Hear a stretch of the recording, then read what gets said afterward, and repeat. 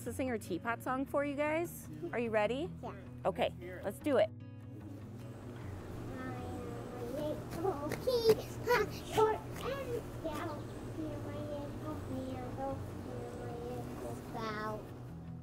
Keep going. And I get all steamed up. You gotta keep talking. You get to the best. You're doing well. You're doing great, baby. I'm Andrew. Yeah, I work at a trucking company, kind of like a manager slash like dispatcher. And I'm Brittany, and I'm a stay-at-home mom, thank God. This is Dylan. She's 4 years old. She just had a birthday. Huh? Yeah. When was your birthday? Can you tell me it was July 10th? July 10th. July 10th? Yeah. We started her in preschool when she turned 3. She really loved it. She loved her teachers. Also, when she was 3, she started gymnastics. She was in soccer. So she was just a little go-getter before all this happened, right? I like gymnastics. Yeah, you like gymnastics a lot. You were really good at it, right? She was extremely active for a 3-year-old, considering. She was literally running, jumping, flipping, all those things. Then the last couple sessions, I started kind of noticing a little bit of a difference, a little bit of a different gait in her walk. And she started kind of like limping a little bit. And then I noticed when she would get out of bed, she would say her back hurt and she was kind of limping, and it would get a little bit better throughout the day as she woke up. And so I started taking her, I took her to the doctor for it, and they said growing pains. They said, there's a couple things, because I took her 3 or 4 times in a week. It made it seem like it was always just, oh, it's completely normal, it'll go away. And they made it seem like it's normal for sure, but mother's intuition. And so we went down to the hospital and got blood work, and when the blood work came back, they said turn around and come back down to the hospital.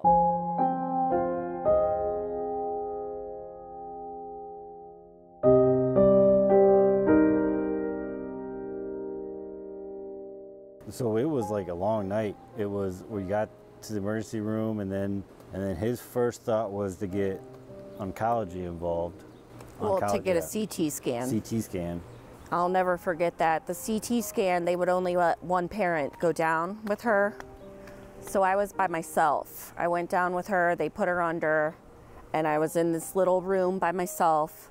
And her main nurse came and said, I just want to give you a heads up, we see a mass. And not having him there with me was extremely difficult, to the point where they got Renee, and they had Renee bring him down to me. And she came and told us it was stage 4, and that was just devastating. But it's just so crazy because, like I said, she was doing gymnastics literally a week and a half before that. What's your name when you get a finger poke? That's, you go to the lab when you get your finger poke. But if you have to get your port accessed, then you go to the clinic or the doctor's office. Yeah. Yeah, or you guys. You guys. You're so funny. I love you.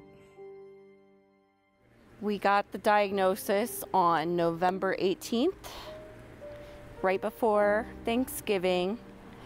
And then she was inpatient. Yeah, she was inpatient for almost 3 weeks for her first round. And then the way that her treatment worked, it was she would be in for a week, off for 3 weeks, in for a week, off for 3 weeks. And she did that 6 times. We went into transplant. We were all ready for it. And her last scan showed that her Curie score was not as low as they wanted it to be going into transplant. So, but she started at a 24 in the beginning. She went down to a 14 after her chemo, and they wanted her to be at a 2 or a 1 or a 2 going into transplant. So it's at that point that we had to switch gears, which is devastating for parents to hear that it might not be going in as positive a direction as you thought it was. Yeah, so I mean, and the surgery went really well. they got all of the large mass out. But since that number was a lot higher than they really wanted, they thought it'd be more effective to do another chemo with immunotherapy added into it. So thankfully that score went from 14, and after 3 rounds, it's now down to a 4. So they said we recommend you getting a G-tube put in when they go in to remove the mass. They said come transplant time, that will be much easier for you guys. She won't have to swallow all her meds and everything. So we went ahead and did that, and it's been an absolute blessing because she's gained all of her weight back. She doesn't have to eat all the medicine or drink all the medicine. She hates taking all the medicine, so we can just put that in her G-tube now. There's a couple different drugs, I believe, that they give her that affects her high-pitched hearing loss. And so throughout chemo, she's been having hearing tests, and it's always been fine. And then the last one we went to, she just dropped very quickly, and it was a complete surprise to us. So she's got hearing aids now. I do know that she has no idea how serious her situation is. She's just living her life, and when she feels good, she feels good. And I think it bothers her when she can't do everything that other kids are able to do. She doesn't understand why she can't go back to school. She doesn't understand that people have to wear masks when they, you know what I mean? That bothers her, I think, but. Thankfully, our family's been super supportive, great. So it was, you know, this is what stuff we need to handle at home because we're not gonna be home for a little bit. I mean, we got somebody's gonna watch the dog, and it was kind of just go and get it done. And then when you finally kind of sit back and everything's kind of caught up and you think about it, it's hard. Oh shit! But yeah, this is happening. But it was. I mean, I think both of us were just kind of like, all right. Game plans. You're just going through the motions for a really long time until it hits you when you're alone. Yeah.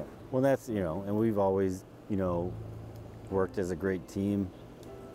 We know when one of us needs to step in, and I don't want us to mope around, especially when she has all this energy like this and wants to play, and there's no need for, I mean, play with her, enjoy it. But sometimes it really sucks, and sometimes we each need a moment to just process. Yeah, get it out. Okay, so we got 2 more rounds of this chemo. Chemo, what's chemo? Treatment. Transplant. Oh, treatment. So treatment for your fireworks. 2 rounds. Yeah. I think 2 it's rounds. about 20 to 30 days. Wow. Wow. And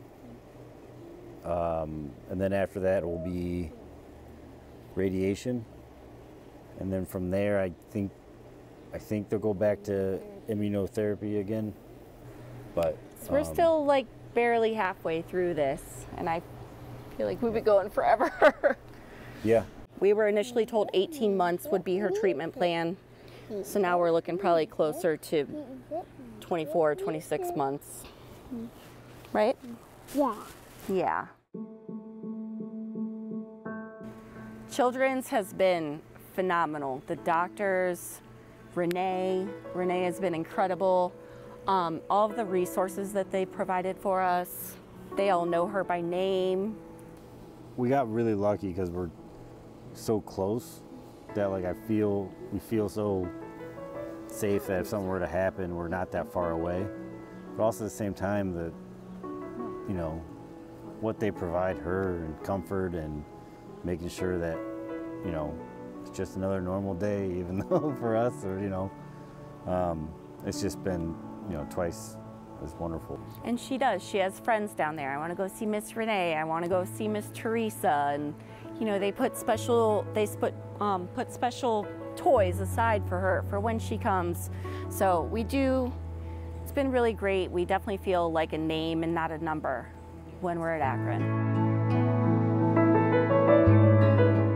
Well, I think the initial part that drew us to your charity was the transparency of funding, because you don't see anything like that, and it's wonderful. to know exactly where every penny of your money is going. Lindsay was such a big help. Lindsay, definitely. For her and us, and there's times you go through it and you're kind of like, I don't know what I'm doing, and I don't know where we're going next. And I know Lindsay was a great resource. She's been a wonderful resource for sure, and friend. Yeah, and just seeing, and Dylan seeing Mila do, I just remember like with her G-tube and pushing medicine in, Dylan wants to push it in like Mila does, and it made it seem a little more normal, and she wasn't out of place. So I would say my biggest goal or objective is for Dylan's video to be like Mila's video was for her, because she watched your video and she saw a little girl that looked like her, and that it was okay and she's thriving. And so I want to give that to another family, that it's going to be okay. Seems like a pretty tough cookie. She handles it really, really well. She is a really tough cookie, for sure. Yeah. Yeah. Yeah. I am cut. Well, that part would probably have to be cut a little bit so it wouldn't get in your eyes, but that can be done. Then I'm gonna call you Mir. Yeah. I'll call you Mir. I love getting my hair cut.